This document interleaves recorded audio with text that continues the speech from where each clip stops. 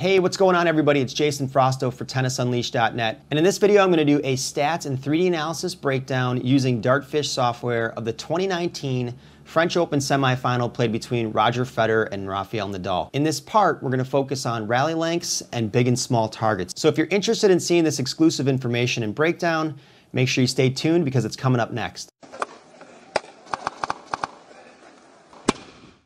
So let's break down the rally lengths first. Typically what you see on the men's tour is that 60 to 70% of the points played are in the 1 to 4 shot category. That means the vast majority of points played are really short points, right? Serves, aces, missed returns, maybe a serve +1, things like that. In this match, things were a lot different. You had really windy conditions, you had cold conditions, and you just generally had really slow conditions. So 1 to 4 shot points in the first 2 sets especially, 44% of the points were 1 to 4 shots. So we go from 60 to 70 all the way down to 44. It was much more of a grind fest in the first 2 sets than you typically see in a men's match. In the third set, when things really started to get away from Federer and he started to slip and Nadal picked up his level, things changed. Then we went back up to our more traditional stats. So it was 69% of the points were 1 to 4 shots in the third set. It's also important to remember that your rally lengths and your average rally lengths will be lower when matches aren't as competitive. We're going to see more 1 to 4 shot points when a set isn't competitive or a match isn't competitive. And we know that the game is getting more aggressive, it's going in more of that direction, but it's really important to remember that you have to also be consistent at the right time and be willing to rally and play through tough conditions, right? So Nadal was able to do that while still hurting Federer. So now we talked about that 1 to 4 shot category. Let's get into some other things. Let's start talking big and small targets, and let's jump into the 3D analysis. All right, so let's jump into the first 3D analysis point. We've got a baseline-oriented point. Nadal serving on the far side, Federer receiving on the near side. Let's see what happens. The first thing that we see from Roger is we see Roger move back on a diagonal to his left to hit a forehand, right? He wants to play the forehand. He wants to try to set up the first shot by hurting Nadal if he can. So he hits the forehand. He does a pretty good job with the ball, except for the fact that the ball lands short inside zone 2, right? So it's a shorter, weak ball. Nadal has time to move around this and set up for his forehand. And he is on his back foot. He backs up a little bit. The contact's a little bit up in the strike zone. It's not above the shoulder where we can really hurt somebody, but it is a little bit higher up. He takes it down the line, but he does hit short here. Federer moves forward diagonally a little bit here to take the backhand, does a good job of closing off his stance and gets an aggressive position. We will see here though that with Federer, the contact's pretty high, right? So he's not really trying to get in a position where he's hitting a lot of really high backhands that are at shoulder height. He wants to be hitting those a little bit lower if he can. So Nadal did a good job of getting the ball up a little bit, right? Forcing him into that. We can see though, Roger handles it really well. Gets some really good depth in the third zone here. So we can see that ball is really deep, which is exactly what we want. And he's got Nadal hitting off of his back foot in a slightly uncomfortable position right here with his body, right? So he's positioned back, his weight is backwards. Nadal struggles with it, aims it to the middle of the court, hits it in zone 2, a little bit short. Federer again, and this is one thing that Federer struggled with. We're getting into targets here a little bit. Federer struggled with getting depth in this match off a lot of balls. So here he got some good depth and he hurt Nadal. But it was certain situations where he struggled with getting depth, and we'll get into that in a second. But here again, he hurts Nadal just with pure depth, right? The ball isn't in the corners of the court. It's just really nice and deep with some good pace. Back foot for Nadal. He hits short again. Federer again gets the backhand. And in this position, Federer decides to flatten out the backhand right here. So he flattens it out. He goes cross. And one of the big issues that Federer had with this particular shot is when he flattened it out, he got super aggressive, but look where the ball landed, right? So it lands big target short in zone 2. Now the target's fine. It's the fact that he didn't have the depth on the ball, right? So Nadal scrambles over. But the interesting about this and why Rafa was able to get out of this position is he was originally back here and Federer hits short and aggressive. So Nadal actually takes a diagonal forward to the ball to receive this defensive ball. If he was in a really bad defensive position, not only would he have to move out to his left, but he'd have to move back while moving out to his left. He didn't have to do that because Federer didn't get his depth on his shot, right? So one thing we can do here with Dartfish is we can go into a measurement mode. When Nadal's forehand here crosses the net, his shot is 12 feet off of the ground. So he's got a ton of net clearance here. That might have been a good opportunity for Roger to sneak into the net if Roger hadn't hit his shot short. Had he hit it deeper and Rafa pops this up, he could probably easily sneak in and finish off the point. So he's trying to go from this defensive position here and get some depth on this shot, right, to neutralize the situation. Federer steps around not thinking that Nadal's going to hit the ball so deep, but look where Nadal's ball lands. Lands back here in zone 3, closer to the baseline. Takes a little bit of a weird bounce, and Federer misjudges that. And all of a sudden, Roger goes into a position where he's reaching for the ball, and he's off balance right here. So he's fully extended, and he's completely off balance in a really poor position, right? Federer goes small target from a really bad balance position. Now, this is not something an average person should definitely try. This is something Roger shouldn't have tried in this situation either. We can see all the targets here are actually big targets until he tried to hit this shot. But he goes small target from a really tough position. The court here now, too, is also completely wide open for Nadal. If he wants it, we'll see what happens. He sets up comfortably for the backhand, right? Crosses his stance over, good balance. He doesn't really do anything with this. Sort of plays a neutral, high, heavy backhand. And the reason we know it's kind of a high, heavy backhand is where Federer is receiving it from. So we can see Federer taking this ball closer to his shoulder height. So Rafa got the ball up a little bit. And that's what Nadal was trying to do, right? Trying to get the ball up to make it a little uncomfortable up in the top part of the strike zone. Federer hits cross. It does a good job of hitting deep here. Hits a good deep target. And every time, pretty much, that Federer hit deep like this, he would get Nadal in a position where Rafa would back up and Nadal would concede ground, and he'd get him on his back foot like this consistently. The problem was Federer not getting depth when he was really attacking, okay? So he goes cross again, and what Nadal does here, which is pretty interesting, on the back foot, but he goes a little bit wide, right? It's not a small target, but it's enough where if you look at Federer's position here, Federer's having to move to this ball a little bit more than he had to move to some of the other balls. And Federer decides he's going to go for broke, and he goes small target cross court, and then he ends up missing that shot, right? So a couple of interesting decisions by Federer. The first one being, and obviously it's unintentional, but he took that first aggressive backhand that's coming up right here, took the first aggressive backhand and did a good job except for the fact that the ball was short. If he hits that deep, Nadal floats it up, he could probably sneak in and finish off a volley, but that didn't happen. Then he ends up going for a small target from a really poor balance position there. Plays a good deep forehand here. Nadal does a good job with it. Federer has to move a little bit more here, is a little bit uncomfortable. My observation and opinion, when he had to move to this ball, he was a little uncomfortable moving to it, and then he decided to go for a small target on top of that, and then he ends up losing the point. So if we look at the stats from the 3D analysis of this match, we see some really interesting things. Through the first two sets, Federer hit 78% of his first four shots. That's the return of serve, the serve +1, and the return +1, and also the final shot, the finishing shot. He hit 78% of those shots in the big target area. That's all the green targets that we see here. And he hit 22% of his shots then, in the small target area. For Nadal in the first two sets, he hit 84% of his first four shots and his final shot in the big target area. Now, we know from the research data that we've done, it's exclusively on tennisunleashed.net, where we're not just covering the first four shots and the last shot, we're actually covering all the shots. We know from that data that the smaller targets are going to be more likely to come in the first four shots, and the final shot, when we're more likely to be aggressive in a point because we have easier balls to work with. Let's go into the second big target 3D analysis point now. And we have Nadal serving on the near side, right? So let's see how this point unfolds a little bit.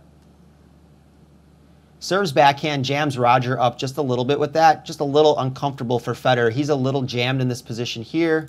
If we kind of zoom in, we can see that. The contact is too close to the body. And it's not Roger's fault. It's a good serve that kind of hooked into him.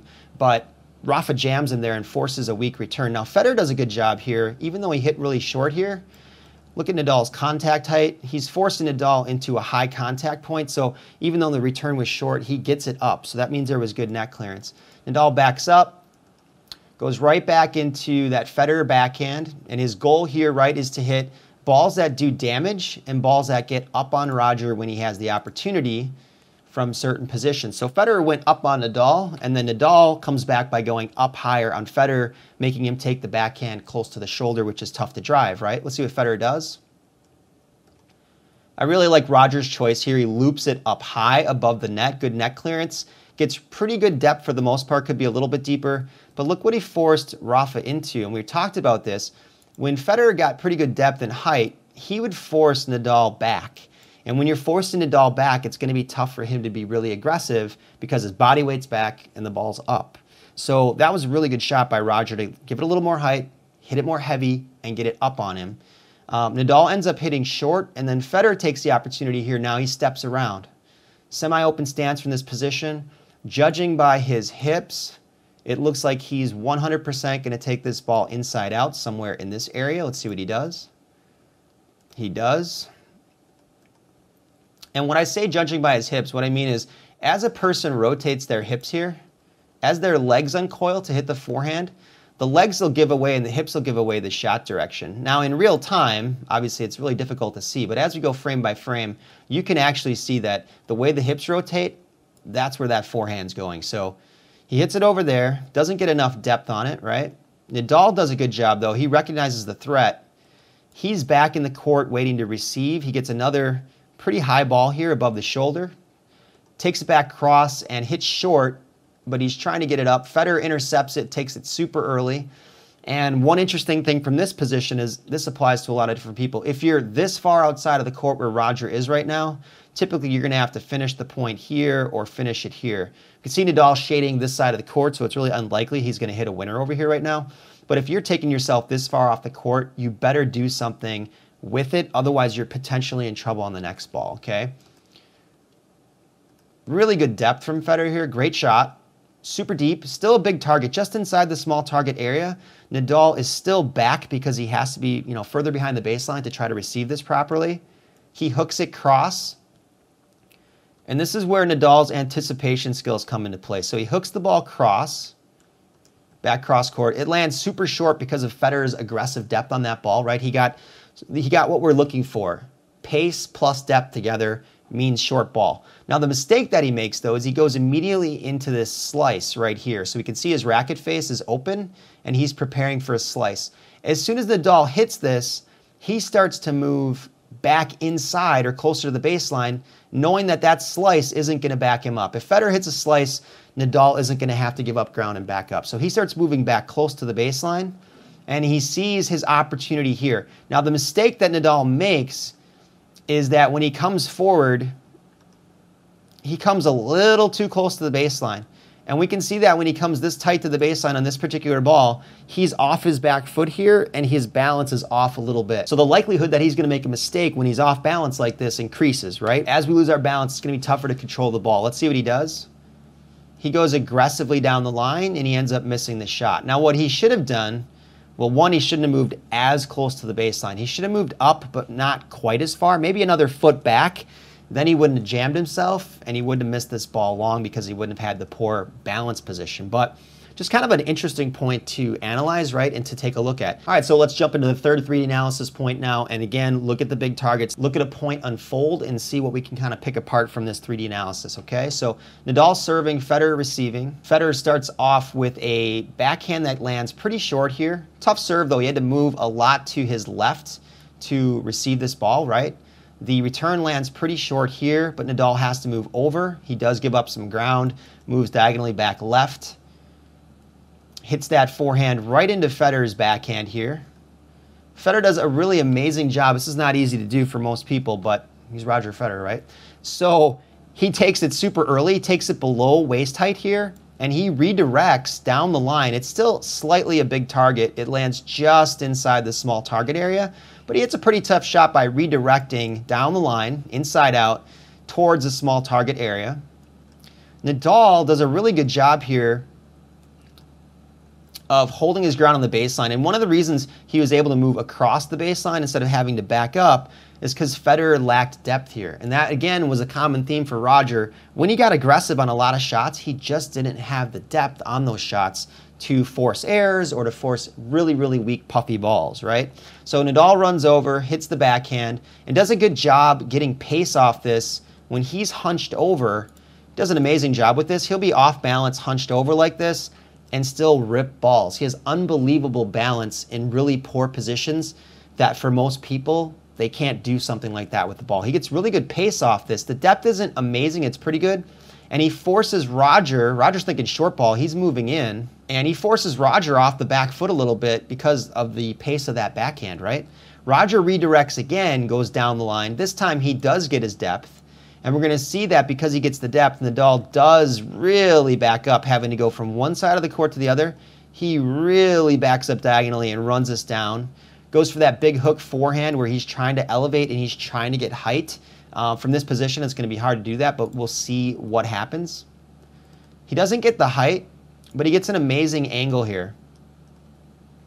And this is the danger of playing Nadal from the corners of the court. Now you might say, Jason, that's really stupid to say that, but it's not. The further outside the court that Nadal is, or towards the edges of the court, actually the more dangerous he becomes and the more angles that he starts to work with and play with and that you're actually giving him. And we'll get into that as we get into the second part of this series. But you can see that there. He hooks across. And now, again, look at Nadal's body position. This guy, you know, his anticipation and his recognition of what he does to his opponent before his opponent hits the ball it's unbelievable what he sees before things actually happen. So look at his body. He's moving back in as he sees that Federer slice. He sees this position and he's already moving back in before Federer even touches the ball. He's anticipating drop shot or, you know, a slice that he can move forward on. So we get a shorter slice, not quite in the third zone. It's more in the second zone that it lands there. Look at the huge move Nadal makes with his feet diagonally back, tries to get inside the court or close to the baseline. And he's winding up to try to do something with this backhand. Let's see if he does. Kind of a weaker ball. Thought he was going to tee off a little bit more. A little bit weaker, floats it. Gets a little depth on it though, which is good. And maybe the intent wasn't to be super aggressive. Maybe the intent was simply to get the ball up in the strike zone, right? And we can see that by looking where Federer is receiving this backhand. So Federer's taking it closer to shoulder again. He's not trying to, but he's being forced to because Nadal rolled that ball up quite a bit. And you can see the result. Federer gets this higher, uncomfortable backhand, and let's see where that ball lands. Lands here, really short inside the court. And that allows Nadal, if he wants to tee off, let's see what he does. He loads up, hits short, and hits short cross. But again, we get another ball for Federer here. It's not the perfect contact height. It's a decent contact height. It's not shoulder height. It's a little bit lower, but it's not waist height for him here. And Federer ends up sending that backhand long. But that's a really interesting point just to look at some different things. And you can see the number of big targets there, right? Every single shot hit in that rally was a big target. And we talked about how conservative the targets were for both players in the first set and the second set. So let's move on now to the next point. And this is one where we start to get into some small targets and the big shift that happened in this match. I don't think people give Nadal enough credit for his understanding of when to kind of flip the switch and to change things in a match. In the third set, Nadal's big targets, and we'll get into the stats really quick, were 61% in the first four and final shot. He went from 84% in the first two sets to 61% big targets in the third set. For Federer, that number went from 78% in the first two sets down to 71%. So he took more risk in the third set once things were kind of over, right, in a sense. And Nadal took a lot more risk in the third set. And you might say, well, why did Nadal do that? Well, how many French Open titles does he have on clay? How much confidence does he have on this surface, especially at this venue? And what's their head-to-head on clay, especially at the French Open, right? Nadal gets up 2-0. He's extremely confident. He knows that from this position, he can basically step on Roger at this point. So his target shrunk dramatically, and we'll kind of look at that in this point right here, but it's really interesting to see how much his strategy changed in the third versus Roger's. So we see Nadal start here, immediately makes a move forward closer to the baseline to receive this return, right? So he's trying to get aggressive, getting an aggressive position. Federer is inside the court off of his serve, right? Very typical. And Nadal hits a bullet forehand that lands pretty much in the third zone here and puts Federer on his back foot immediately, off balance. Extremely uncomfortable position for Roger to be in right here. This is not what you're looking for, but Rafa hit a bullet on this return. Federer does a really good job to actually take this, and you'll see a lot of players do this. Very typical when you're on your back foot for a pro or any player, they're gonna hook this forehand up like this and follow through high to try to achieve depth, right? So we're hitting that reverse forehand or that hook forehand to try to achieve depth. Federer does that by hitting deep into the third zone. It could have been deeper, but his position was tough when he had to receive that ball, right? So Nadal moves over. He looks pretty comfortable when he goes to hit this shot, moves back a little bit to his right.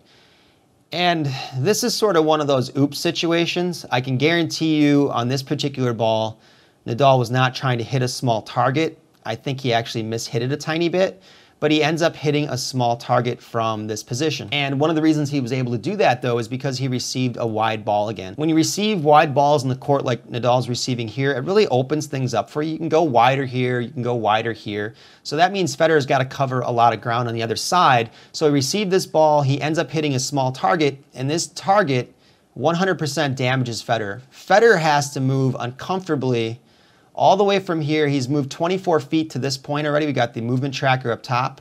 But to get to this ball, he's had to move about 18 feet to cover that forehand, right? Now, he did a good job of trying to move inside the court while he did it to take some time away, but he's definitely 100% uncomfortable having to move that far to this ball. Let's see what happens. You can also tell here by the position of Federer's hips right now, he's gonna bullet this probably down the line. It doesn't look like he's going cross. The hips are a little closed off here. He's probably taking it somewhere in here is my guess. Let's see what happens. He hits a rifle shot. The problem with that shot is where it lands. So we see the depth. He's hitting that in zone 2 instead of zone 3. We really want to see that ball back here, especially if you're hitting to Nadal's forehand from off the court, right? Nadal runs over, has to back up because of the pace, but not the depth. Hooks it back deep, and now Federer is in super scramble mode. So he's outside the court. Nadal's like, hey, I don't have to hit that great of a shot on this next shot. I can just roll this high deep and put Roger in a really bad position. Federer had to come from, again, he's moved 49 feet to this point, right? Now just to cover this next shot, he's at 72 feet, so he moved about 23 feet, you know, in a span of a second or so. But a really short period of time. He's on immediate defense, and now Nadal is looking immediately from this position. His first move is right back inside or trying to get close, knowing the short ball is coming. And what Nadal has here is he has a really good opportunity now because he has so much time and anticipation skills to move around and hit the forehand that he really wants. His backhand's a great shot. It's improved a lot in the last few years, but his forehand it's a huge weapon. So he moves around, gets all the time in the world, and from this position, Federer is essentially a sitting duck from this spot, and Nadal can take this forehand either here or here. I mean, here. He could do that if he really wants to. If he wants to take a little bit more risk and hit a little bit more of an angle, he could do that too. Let's see what he does. Hits a small target winner, and the point is over. And that was a percentage play from the position he's in, right? We talked about how he could go here, how he could go here, and hitting that small target while moving forward with the forehand. Huge percentage play. This happened in the third set, and we saw a huge shift in the targets that occurred in the third set for Nadal versus the first 2 sets. That wraps it up for our 3D analysis part 1 for Federer versus Nadal from the 2019 French Open semifinal. So if you like this video, make sure you smash that like and subscribe button below. Also turn on your notification bell so that you can be notified when new content is uploaded to YouTube for tennisunleashed.net. Stay tuned for part 2. We're gonna break down some more stuff, including return to serve position and net play. So if you're interested in that, again, like and subscribe. We'll see you next time. I'm Jason Frausto for tennisunleashed.net. We'll see you soon.